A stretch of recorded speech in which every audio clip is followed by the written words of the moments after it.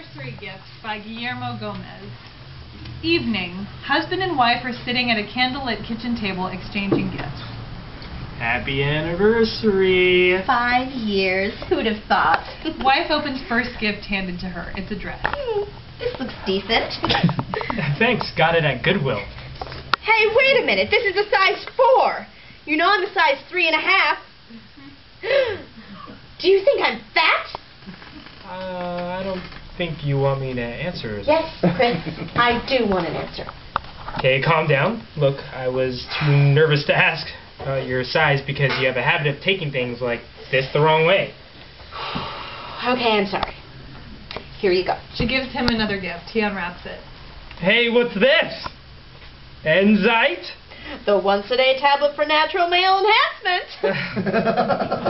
And you gave me this for our anniversary because... Let's just say I prefer cucumbers over breadsticks.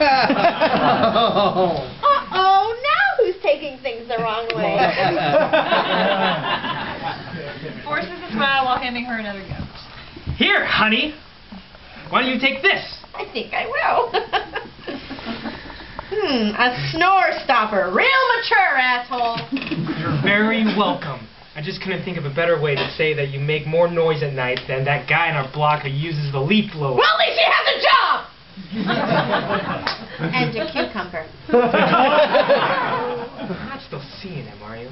Hey, what you don't know about me could fill the Library of Congress.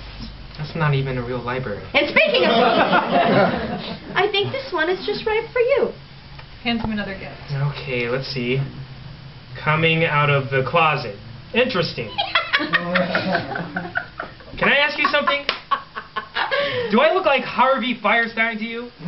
No, you look like Elton John and you sound like Paul Lynde when we make love. I distinctly recall you said that I was an animal in bed. Yeah, a chihuahua. Are you done yet? Because I've saved the best for last. Hands her an envelope. She snatches the envelope and opens it. Oh, honey, I can't believe it. It's just what I've wanted all year. Divorce papers. Blackout.